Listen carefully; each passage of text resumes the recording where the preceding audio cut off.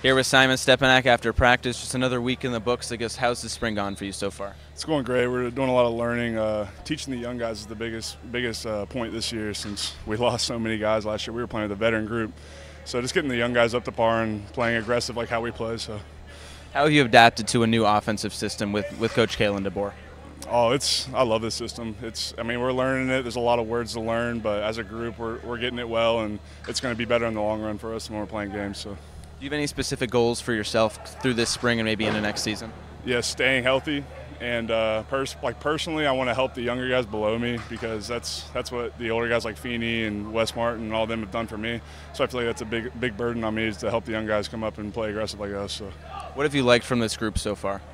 I love the athleticism that we have. It's really good. Like we have the potential to be better than last year, which is saying a lot because last year we were dominant. So yeah, we have a lot of potential in this group. As the spring game approaches, I guess, what are you most excited about with this group and then with this team as a whole? Just seeing us all come along with this new offensive system. I know the defense it's similar to what they've used to run, but it's a little different. So just seeing the team come along all together with these new systems is going to be huge. And going into the fall, it's going to help us a lot. So. Thanks, Simon. Yes, sir. Thank you.